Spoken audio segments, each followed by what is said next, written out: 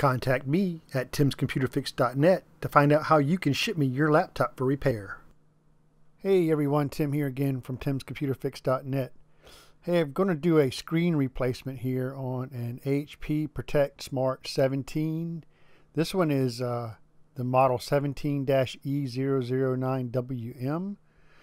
So we're going to start off by taking off these plastic tabs that are on each bottom corner of the bezel. This will expose 2 screws.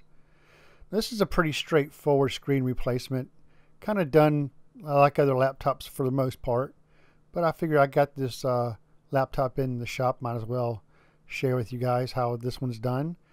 So we're going to remove those 2 screws that are on the bottom left and right corner of the bezel. Then we're going to come in and gently work our fingers into the top side of the bezel itself, between the screen and the bezel, working our way from the bottom of the bezel. Gently pry away between the screen and the bezel. You'll hear it unsnapping. Don't force anything as usual. We'll work our way around to the sides.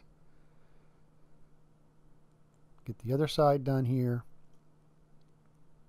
And then the bottom piece, the bottom part of this bezel has tape on it, so it's taped also.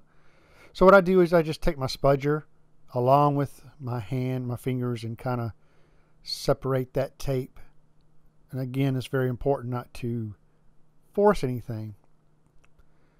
So we just gently apply pressure and work down along the bottom side here, separating the tape.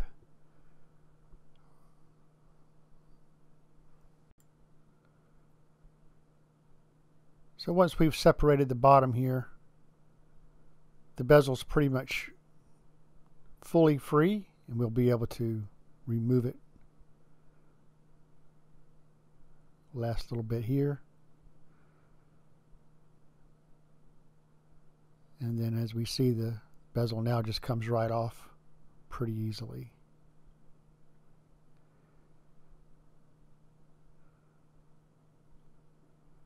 There we go.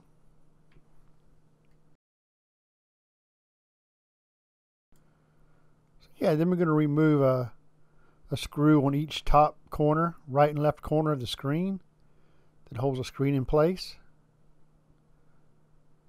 Just take those 2 screws out.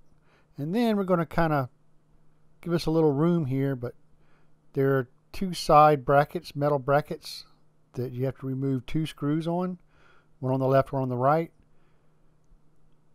We'll unscrew the right side first.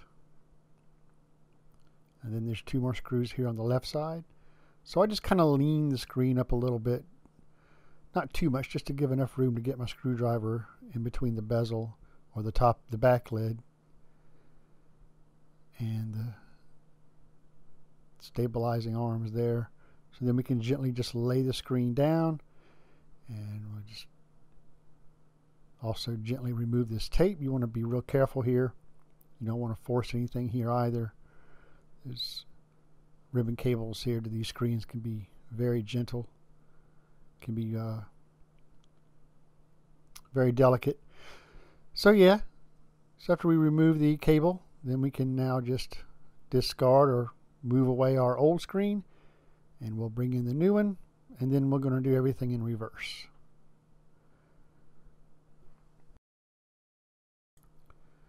We'll get our cable pushed back into place. Be sure it snaps in fully and is flush. We'll kind of push the existing tape down. We're going to add some more tape, but before we do that, now is the time that you want to test to be sure that the new screen works properly and that the cable is plugged in properly.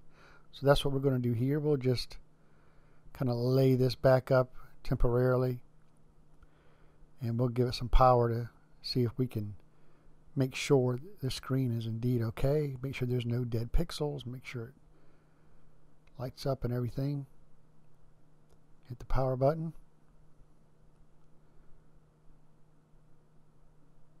And here we can see the screen light up just fine, and we load Windows just fine. Look for dead pixels. There's no dead pixels here, so we're going to press on. So what we want to do now is flip it right back over, and I want to add a little bit of support to the tape here that's already been compromised. So I use blue painter's tape. It's a really good tape to use. I've used it for many years, and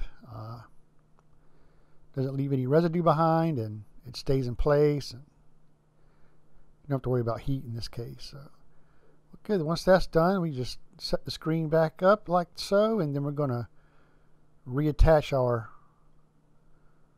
two metal arms here on the left and right with the 2 screws. Get that going. Those are in there nice and snug. We'll put our 2 screws back into place on the top, left and right. Get those put back in. And once those 2 screws are back in, we'll also be sure we got our cable down here routed correctly, because we're fixing to put the bezel back on. We'll snap the bezel into place. Working our way around. Just be sure it all snaps in nicely. Left side, then the right side.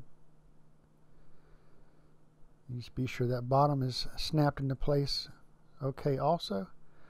And then we'll proceed to put in the 2 screws at the bottom left and right of the bezel. Put those in here like so.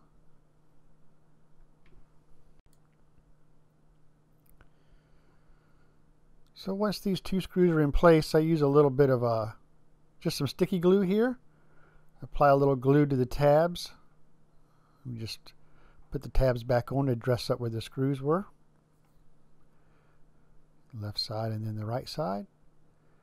And that's pretty much it. We'll power it on one last time, and oh no, wait, we got to flip this back over and put the battery in before we do that. So flip it over, put the battery in, and then that'll be it. And we'll power it up one last time to be sure it all looks good, and we'll call the customer. Hey, thanks for watching my video, everyone. I hope it helps somebody out. Please rate and subscribe to my feed as usual. I would appreciate it. You can find me over at timscomputerfix.net. I've got some more videos on the way, so stay tuned. Thanks, everyone. Bye.